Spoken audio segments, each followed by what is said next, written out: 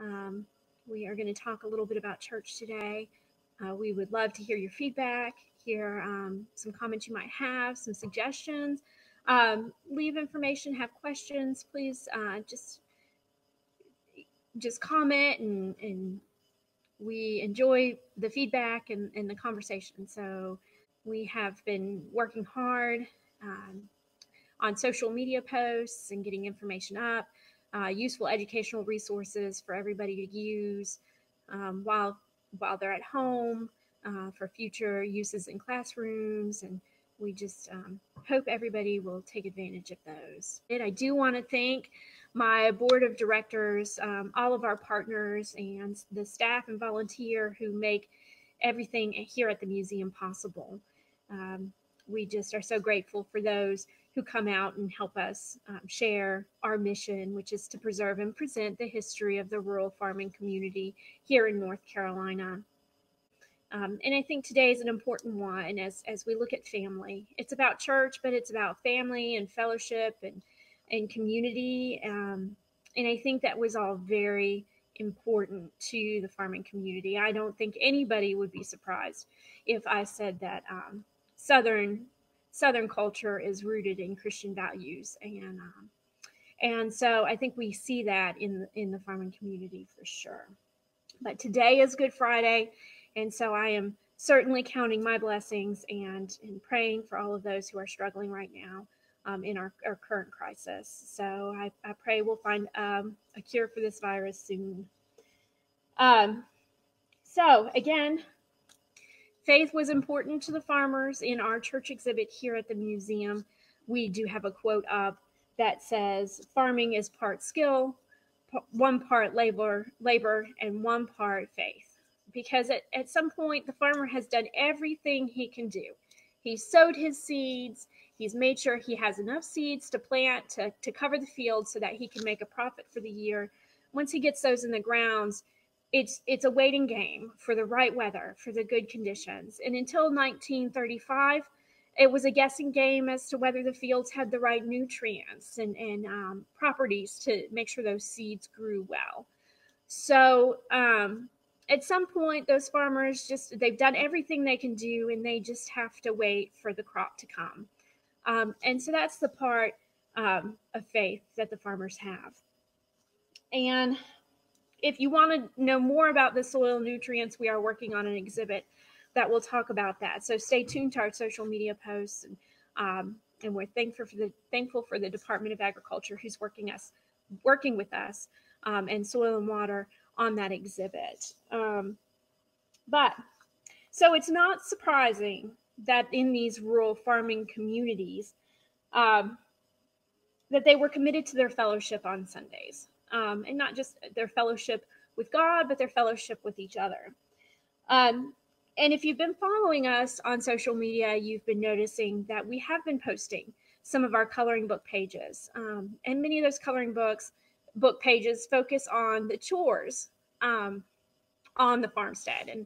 And many of them, what the children did to help with those chores. But many of those chores were preparing for the family to come on Sunday, and sweeping the house and sweeping the yard. They would make sure that their yard was free of grass, free of critters, so that when family came by, they would be impressed with the yard and with the house. And they would, even on Saturday nights, they would take baths. They would fill a barrel of water and set it on their back porch, and all of the family would bathe from that barrel of water, which is where the phrase "don't throw baby out with the bath water" came from, because they would start the baths with the oldest males, and then the youngest child would get the last bath. So that's where that phrase came from.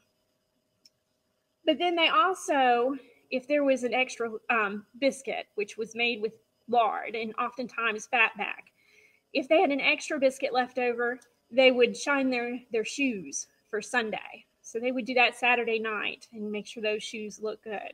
So they were preparing for Sunday fellowship and getting out of the house, and not just that, but a day of relaxation and just a day away Not that they didn't do any chores. They would do the minimum amount of chores that they could. Behind me, you see the picture of Mr. and Mrs. Scott. And Mr. Scott is in his suit coat with a pair of overalls over top. And that's because they were preparing to go to church, but they had to feed the animals before they left. So they had to do their chores on Sunday before they left.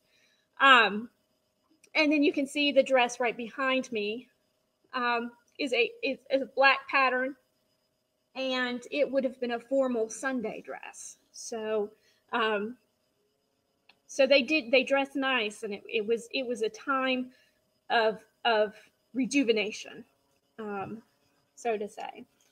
So many of the churches were built by the local farmers. So the neighboring farms would get together and they would build the schoolhouse, a one-room schoolhouse, which would also be a church building or function as a meeting hall if need be. So those churches were often family members or people you called on for help if you needed help in the fields or needed to borrow a tool. So I've heard it said in the community that those who you worked with, you churched with, because they were such a close-knit, tight community. And like Easter today, Easter Sunday was one of the most attended Sunday weekends or Sundays of the year. And Roy Taylor reminisces in his book, Down a Country Road, which I have right here, Down a Country Road, he reminisces about an Easter that he remembers from 1926, which is just about 94 years ago. And there's some interesting things in here. So I'm going to read this section of his book. It's entitled Easter Party of Long Ago. It says, "Tomorrow is Easter, and it brings to mind an Easter party I participated in when I was a child. That is because it was the most special party I have ever participated in, and that must have been about 1926. The only way any of you can appreciate this fully is to remember that this happened 94 years ago. And being backwoods youngins and having nothing of the finer things in life, we were treated to a party that would be as modern today as those that are being given across the nation. It was simply out of this world. This is how it came about. There was a lady that grew up in the community named Miss Sadie. Now she was married, but we never used Mrs. with a woman's name. We called all of them Miss. And Miss Sadie married Mr. Bill DeFarley. And it don't take no stretch of the imagination to know that there were no DeFarleys roaming around among these piney woods. We had plain names. Well, Miss Sadie DeFarley decided to come home for Easter and put on a party for the neighborhood youngins. She didn't have any children of her own, and she lived in Tampa, Florida. I'm sure she came in on the train, for that was the way of most long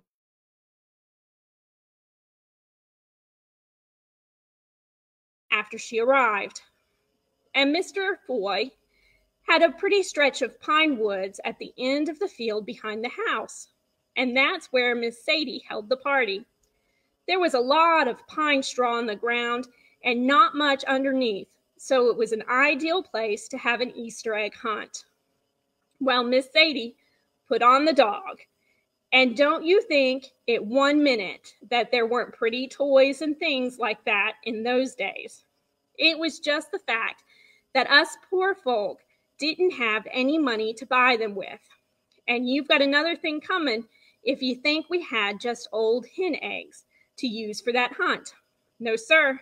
She had candy Easter eggs of every color in the rainbow, and plenty of them. Of course, we had some dyed boiled hen eggs, too.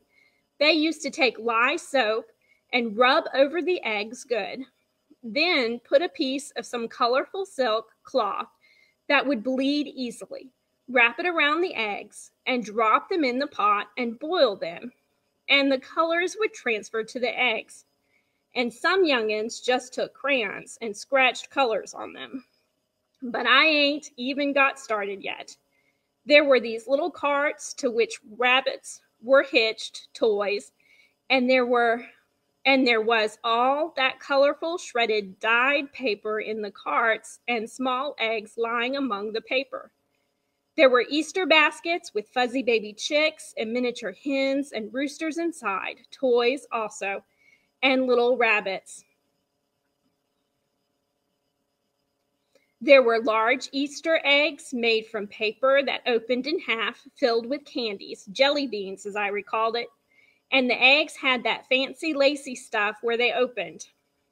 There were chocolate-covered marshmallow candies in the shape of animals. But one of the greatest treats was the fishing at the well. Mr. Foy had a well in his front yard, and Miss Sadie had taken backer twine and attached it to the celluloid toys and dropped them down in the water. There was a string for every young'un, and you can imagine the excitement as we gathered around the well curb, holding our strings until we were told to pull them up. And we had to put down our other goodies while we pulled the strings from the well.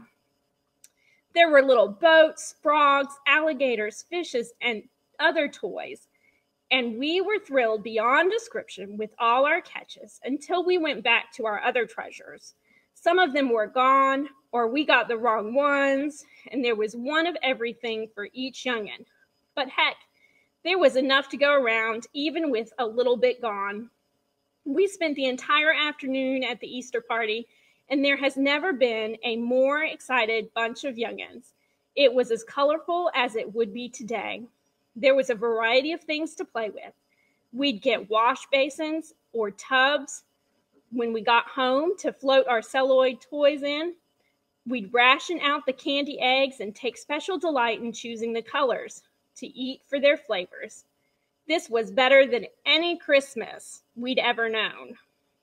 And there was no person in the community loved more than Miss Sadie that Easter weekend, not even Miss Lily, our Sunday school teacher. It's still amazing to me how Miss Sadie was able to put on such a party during those hard times. But she and Mr. DeFarley ran an employment agency in Tampa, and they sure must have got a lot more jobs for people there than available in Eastern North Carolina in those days. That woman spent a lot of money on that party, too. I'll bet she spent at least $10 or $15 for all that stuff. By comparison, I'll bet the same thing would cost a minimum of $200 today. So I thought that was a good piece of history.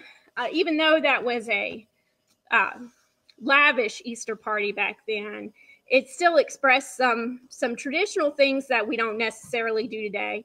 And we don't see community parties just like that today. So we do hope that you guys have a good Easter weekend and that you can get outside and enjoy some good weather and a good Easter egg hunt at your house. We wish you guys all the best. Thank you.